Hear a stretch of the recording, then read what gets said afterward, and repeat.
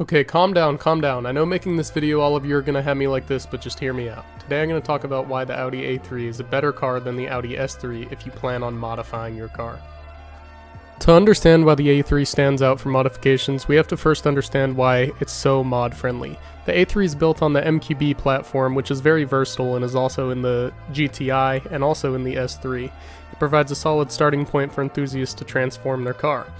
Now, the MQB architecture offers a lightweight structure, balanced weight distribution, and an ample space for modifications without compromising the car's overall integrity. So now you're thinking, well, the S3 has this stuff too. Just hear me out. One key advantage that the A3 has over the S3 is its affordability and its accessibility.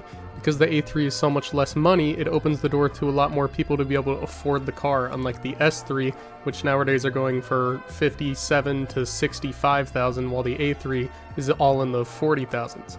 This makes modifications more accessible to these owners too. So now you may be thinking, but Dave's chasing cars. The Audi S3 has 300 something horsepower while the A3 only has 228 if you get it maxed out with the 2.0 and the all-wheel drive. I hear you.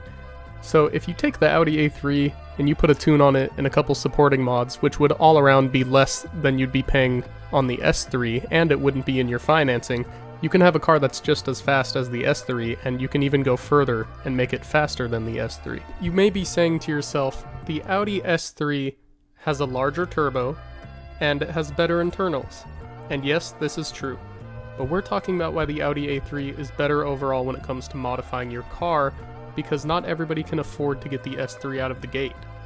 If you can afford to get the Audi A3 out of the gate, you can do a lot more supporting modifications to the car that can make it fast. And at the end of the day, if you did want to upgrade the turbo, you could get that done.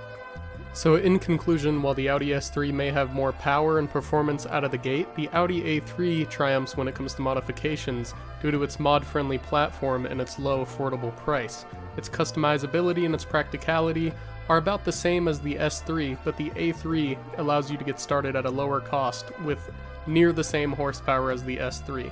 Despite its weaker internals and its smaller turbo, it still has a lot of potential for enthusiasts to have fun with this car.